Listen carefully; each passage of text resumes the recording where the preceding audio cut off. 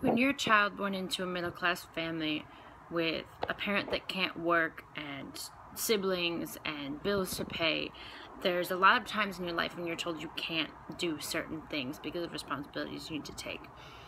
I think that probably the single most influential thing that happened to me in all of my youth was joining a class underneath the direction of Chef O.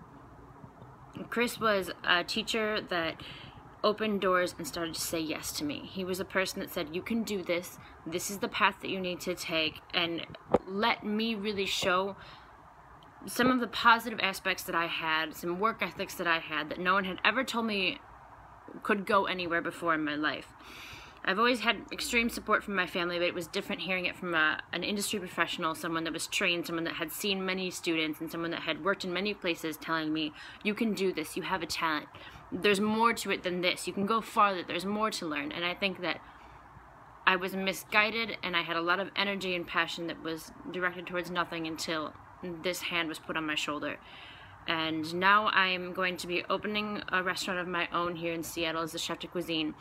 After working at 3 of the top 10 restaurants in the world, according to the top 50 best restaurants list. 1 in Chicago, 1 in Spain, and 1 in South America. Taking leading roles in these kitchens. The only reason I even went to college was because of Chef O. Without my education and without my beginning in Polaris, there's no way I would ever be where I am right now. There's no way I would ever have had the confidence to pursue what it is that I wanted. And now I'm here. And I give all that credit to lighting the fire to Chris.